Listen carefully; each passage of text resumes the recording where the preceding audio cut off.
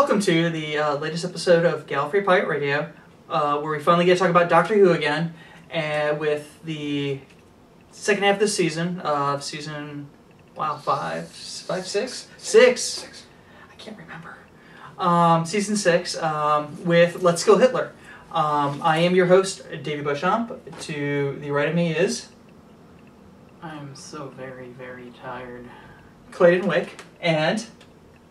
I'm not so much tired, but slightly drunk, and Jaysen Buterin. Yes. Okay. Since we just did an interview with Jaysen here, and it took a lot longer than I thought it was going to, but it was an awesome interview. I had a blast. We'll jump right in. What did you like about this episode, Clayton? I like that Hitler got punched in the face by Rory. That might be the high point of the season thus far. Nice. What about you? The high point of the season in the first episode? Well, this is just the half season. Oh, true. Yeah. Damn it. That's very good. As far as this episode, I mean, everything, I mean, Rory punching, or somebody punching Hitler in the face. Do we have spoiler? No. I mean, most people that are going to watch this have seen the episode. Excellent. I mean, Rory punching Hitler in the face, everything with River's song. I mean, everything I thought I knew about Alex Kingston as an actress, everything I knew the character of River's song, pretty much got circumvented, just flipped around, shoved inside and outside, wibbly wobbly, timey wimey into a big ball, and now I have no idea what to expect. And it was brilliant because I expect nothing less from Stephen Moffat. I really enjoyed the episode. It has the best title ever for an episode ever. It does. Let's kill Honestly, Hitler. Let's kill Hitler. What can you do with that episode? You can do anything and everything with it. Anything. And I think that's the thing I liked about this episode the most was the title. Because it was very misleading. Because it was no one kills Hitler. It should have been called Let's Punch Hitler. Yes. Or Let's Bitch Slap Hitler. Yeah. So what did we not like about the episode? I thought that they introduced a lot of really complex elements regarding the nature of River and then immediately discarded them all in the same episode. It seems like there's a lot of material there that they could have used for entire seasons worth of episodes that they just sort of introduced and then immediately got rid of, especially the whole aspect of her regenerations. I don't think they got rid of them so much as Stephen Moffat's probably going to bring them up like 3 years from now. In some very weird, clever thing that's not going to make anybody happy unless they remember what happened 3 years ago. Yeah, but that's not a good thing. Well, no, it's certainly not a good thing, but I mean, it's what Stephen Moffat is good at doing, is dropping these hints and dropping these clues and bringing up stuff that comes up in a 60-minute episode that all of a sudden doesn't get addressed for 2 or 3 years afterwards. And like he drops these weird little subliminal, nominal, behind-the-scenes sort of hints that you actually have to look and pick up on, which you don't even realize that you should have to look and pick up on until you see it 3 years later and you realize everything you just watched and all these little droppings and nominations and machinations and adumbrations and everything else formed this plot that he's going to bring up 5 years from now when no one's going to remember anything. And that's part of why I hate Stephen Moffat, is because he makes me think. And I don't want to think when I watch the telly. I don't. I think the thing I didn't like most about this episode is that Mel's was just thrown in there. There's been no hint of her up until now. And like you're saying, Moffat's so good about dropping these hints and these things that come up later. Why not bring Mel's into it when the Doctor regenerated? Like the whole Geronimo thing when he crash lands in Amy Pond's backyard. Why not have Mel's having a sleepover that night? Or something. If he thought about it that far. Yeah. And I think he probably did. I don't know. Maybe something happened with this episode where he decided to, I don't know. That's the thing I didn't like. Moffat's so good about dropping hints. This one just came out of nowhere. It seemed more like a cool idea he had that he just sort of put in there without any further examination or thought. Exactly. Which it isn't necessarily bad, it's just that I think we've been trained to expect more at this point. Yeah, because he's not Davies. He's not writing fanfic. No, it's very true. He takes his stories much more seriously. He does a lot more with them. And it just seemed out of nowhere. I mean, don't get me wrong, I like the character. I liked how she, that she's River and stuff like that, and how she played a very important part. Or is she a character that's going to come back later, like next year? Like Mel's will show up It's possible. Somehow. I mean, she's been around long enough, or I mean, anything's possible. Yeah. But it would have been nice if we would have at least seen that character at the wedding. I mean, I would like to go back and just take a look at the wedding. Is see she in the wedding in there? Not that I remember. Did you watch it frame by frame? Not yet. Okay. It's gonna happen. I'm just saying, like, if you watched it frame by frame, and you could absolutely rule her out as being in the secondary background scene. They acknowledged that she wasn't really there, though, with all of the references the Doctor made to how she just seemed sort of out of place and suddenly there. Yeah. So... It's like Moffat knew himself that he was really cheating, and he had to acknowledge that, or else the audience wouldn't follow him along for it. Which is true. I definitely see that. And I think he does acknowledge that this was kind of like, ooh, this is a cool idea, let me do it. Or I think maybe something happened that caused him to have to go this route. You know, it's one of those things we're going to have to see how it plays out. Though, of course, I think this also sort of gives River, the character, an expiration date. It does. I don't see how she could... But there's so much you can do with that. With the big giant ball of blue all yeah, but the thing is... We've had the Doctor show up at 904, then we've had him show up at 1170. I mean, we have him show up at the Doctor lies about his age. Well, he lies, but we also have him show up at multiple ages. He doesn't realize what's happened, but he does realize what's happened because he set it up 6 years in advance. I mean, like, it's... But the thing is they've always... time travel shows. Yes, but the thing they've already said is that they're going like this in their timelines. True. We've already seen her die. Which is why she's the old lady with the eye patch. She isn't the old lady with the eye patch. No, that is dumb. She is not the lady with the eye patch. She is the old lady with the eye patch. It's not dumb. Yeah, she's not.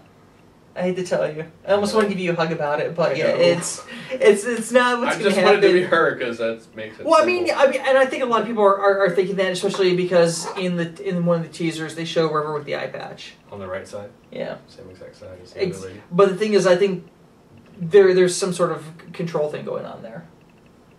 I'm sure that'll work out great for you, but I'll be proven right in like a year. Yeah. I hate to tell you. It's not gonna happen. It's not gonna happen. I have to feel better about myself, damn it, as a nerd. Yes, but I mean, a lot of people thought that for a long time until they actually named the character. What's that name? A name is a lot in the show. True. And so far, all of Rivers, Mel's, and Melody, what's the names of name? What? Pirate Lady eye patch name. I can't remember, but it's like Professor or Doctor or something with this really bizarre name. It probably translates to like River. No. You sure? Yeah. Okay. Because she was actually shocked when she got a name because she thought she was going to be a one-off character. And because she was only supposedly going to be in the first half, but he liked the character so much he's bringing her over into the second half of the season. She's not River. I know you want her to be River. I want it so bad. But it's not going to happen. I know. I know, because, I mean... It may. We know how River dies. Yeah, well, yeah, I mean, that's what does it. She doesn't age past a certain point. They've already killed her before. But we'll see. We're losing momentum. Yeah, just a little. I kind of got hit a speed bump there with what I was gonna say. What else did you think about the episode? I mean, high points, low points, anything. Other than the fact that you have an episode called Let's Kill Hitler, and after the fact that Rory just bitch smacks him 6 ways from a sugar fly sundae, we don't see Hitler anymore. I kind of like that there is this robot full of tiny people that travels throughout time and rights wrongs on people who are already dead. It's just if the Time Lords do what they do, what are the tiny people and the robots? Like, who or what are they? It's just so stupid and so exactly what someone would do if they had time travel. Time cops? Yeah, I mean that's basically what they were. That's what I gathered them to be. They basically punish those that don't get punished. Yeah, but who was controlling them? An agency of some sort, because they said that was run by the lady with the eye patch, who's actually. I don't think she's because it's a completely different group because they consider River to be a war criminal. Yeah, of course they do. And they actually consider that other group as criminals too, because they basically said, what is science? It's actually not a species like we thought. They're just the Greys are just part of this organization or this religion. Because what finally hit me when we watched the first sort of part of this, because I consider the last half of last season, A Good Man Goes to War, as the first part of this 2-part arc of story. The Silence, they don't speak. And the thing is we know the headless monks are extinct at one point, because if you go to that museum episode, they basically say the Order's dead. They were killed out. Oh, one thing I really liked about the episode actually was God damn you, Davey Beauchamp. I liked what the Doctor did. What the Doctor did with his last 3 minutes of life, given a chance to ask questions about his personal timeline. All that he really wants to know is how things were supposed to end. What's up with the Silence? Just because he doesn't want to go out not knowing. Yeah. He has absolutely no way of impacting his fate from that point on. He plans on dying. He deliberately misleads River so that she won't even try to use up her regenerations to save him. And in the end, all he wants to know is what was up with those guys he never managed to catch. Yeah. And the question, what is the question? Do you have any idea what the question might be? 42? That would be the answer. Damn it. Well, yeah, I was thinking that. But any idea what the question might be? No idea. See, I don't want it to be so obvious as that it's who's the Doctor, because I could almost see that being the question. But I hope they go for the more esoteric thing. Who is the Doctor? Yeah, who's the Doctor? But I want it to be something more esoteric. What's life? Why is there create? I want the bigger picture, the bigger question. But I really hope they don't. Couldn't the bigger question just be one word? I mean, couldn't you just have why? Yeah, exactly. That's what I want it to be. Not something so specific like who is the Doctor. Yeah. I mean, but the thing is, I could see, unfortunately, as much as I love Moffat, I could see him cheesing that out. he wouldn't do that. If it was Davies, I would say yes, definitely. Nah, Moffat wouldn't do it. If he was going to do it, he would have thought of it 6 years ago, and you would have heard about it by now. Unless, of course, it's going to fall back into about, something with time travel, Omega, because the only people that actually know how time travel even started, at least with the Time Lords, are the Daleks and a handful of Time Lords. Sure.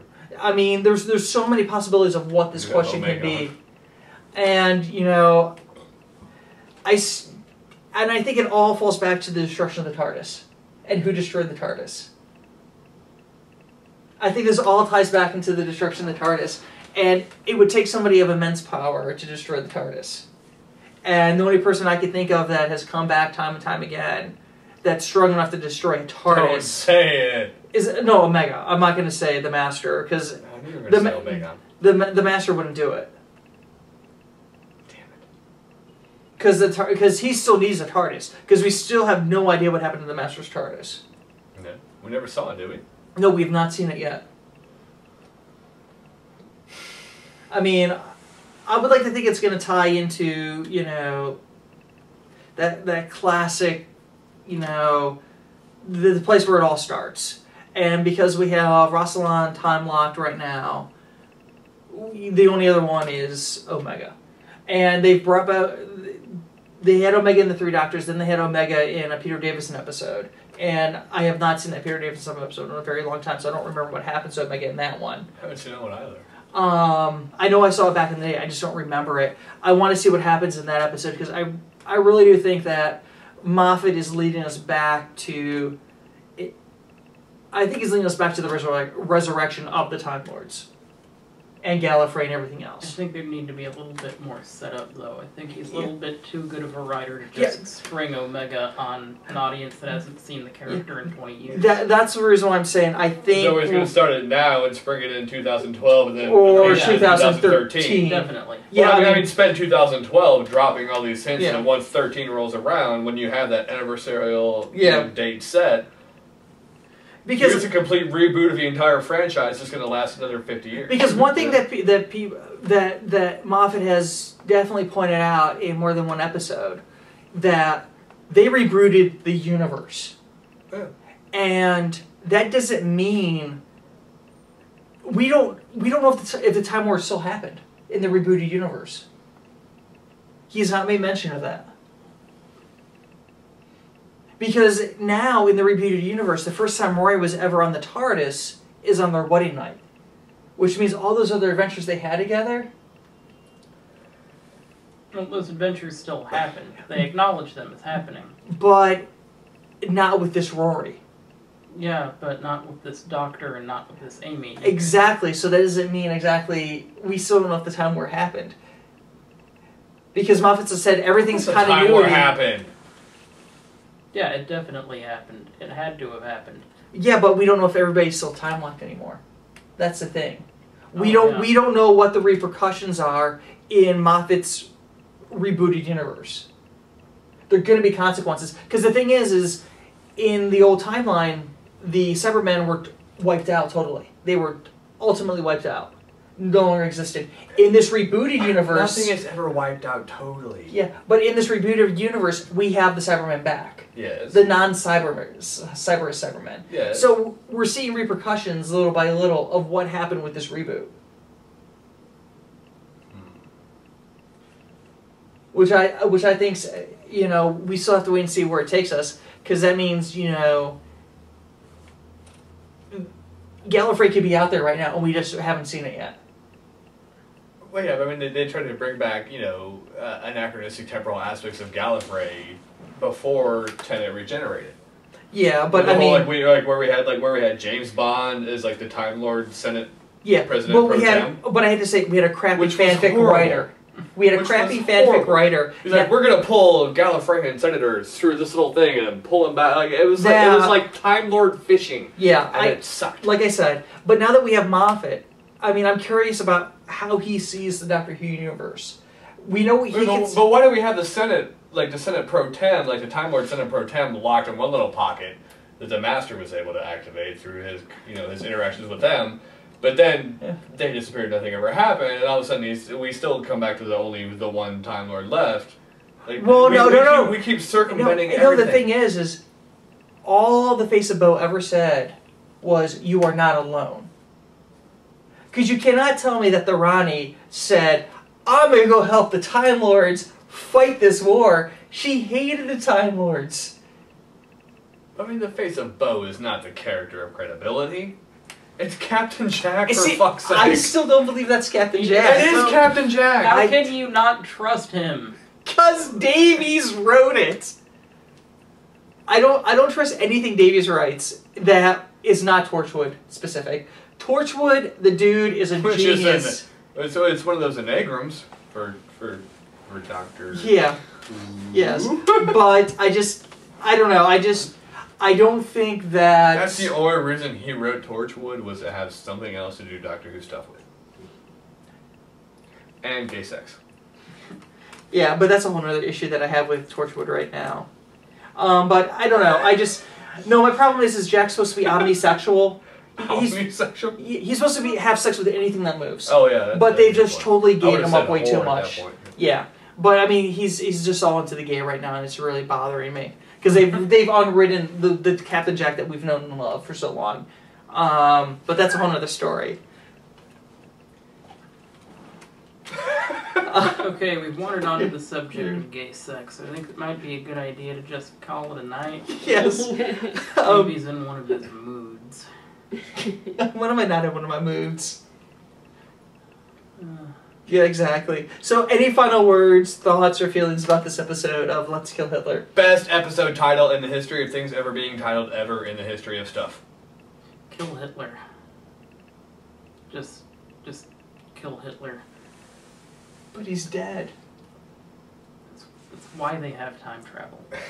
But that's Killing Hitler is why time travel was invented. That's one of those great existential temporal questions. Like, if you could go back in time and kill Hitler, would you? Like, that's one of those great. That's one of the most classical questions from the 20th century. No, it is. If you could go back in time and kill Hitler, would you? Well, yeah, absolutely. Well, if you killed Hitler, then what would happen? Like, and it sets up time travel questions. Like, what Russell Davies did was take a hypothetical question that everyone has asked ever since 1938 on, and they've asked it about every single. Moffat. Shit. Yeah, but no, it's a race. The idea is everyone who's ever gotten a time machine kills Hitler.